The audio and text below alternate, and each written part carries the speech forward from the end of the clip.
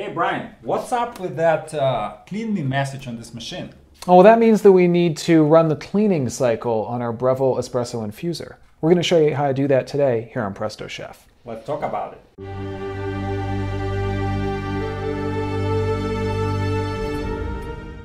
Cleaning your Breville Espresso Infuser is actually real easy to do, and here's all you're going to need to do it. Now, first of all, you're going to need your 1 cup filter basket. Now, this is the 1 cup, not the 2 or any of the other ones that come with the machine. Use the 1 cup. And then you're going to need your portafilter. Now, your basket is going to go into your portafilter. Click that in. And next, you'll need this rubber stopper. This rubber stopper is going to go into the filter basket. This is going to help water to backflow into the machine and thus clean out the innards of it. Really important thing here next is going to be these cleaning tablets. Now you're going to get a couple of these with your Breville Espresso Infuser. These are going to be important for being able to properly backflush the machine. Make sure to check out our link in the description below if you need to buy more of these.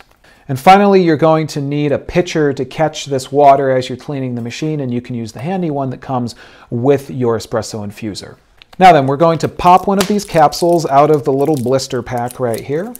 Take this capsule, it is not candy, do not eat it. Place this right there in the rubber stopper.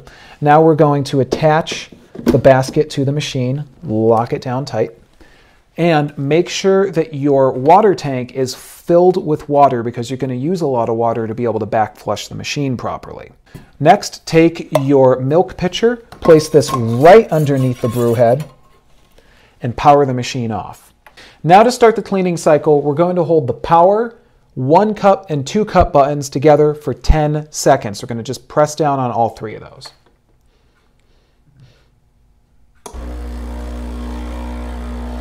So now we have to wait for 5 minutes, and that's because over the course of 5 minutes, the machine's going to intermittently run water throughout it. It's backflushing. It's going to get the machine clean. So what do we do for 5 minutes, Igor? I have a project for you, Brian. Okay. You have to count coffee beans for 5 minutes, and you're gonna tell us how many beans you counted for 5 minutes. I mean, I've done weirder things. So sure, let's... Stop talking. Start okay, I'm counting. 1. You already put 2 in. Yeah. All right, so that's 3. Not eating, counting. Yep. So if he eats the coffee beans, drink water, and then drink almond milk, he's gonna have almond latte or cappuccino. If you guys want me to do this, you need to leave a comment down below. But to make good form, you have to be you have to do belly dance. Hashtag Brian Chino. Brian Cappuccino. Hashtag Brian Cappuccino. Brian Chino. Brian Chino. I like it. Oh man, you eat them all. Oh, instead of counting, he ate them all. Ate them all. Oh, you said count the beans. Yes. I thought you meant count how many I could eat. Oh man. So how many did you eat? I'm gonna take those beans away from you. More than I should have.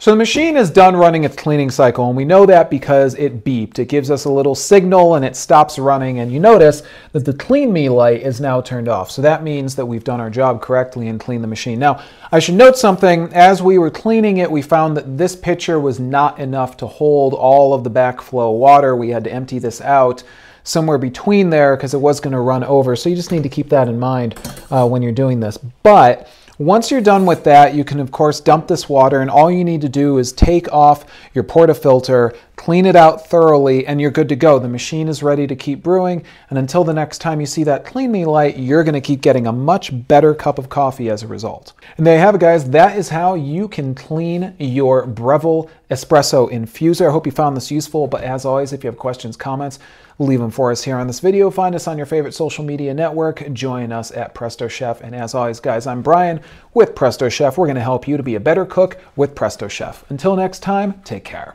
Hey, Igor, do you want an espresso? I always want my espresso, but let me ask you a question. Oh, ask me a question. Okay. Yeah. Sure. Do you have a car? I do have a car, yes. Is it the stick or it's automatic? It's a stick shift, man. I like to be able to control. I like to know what I'm doing with the car. My wife don't like sticks. She likes automatic. So It's okay. this is exactly what we're going to talk about. Good point. That's a good point. Automatic.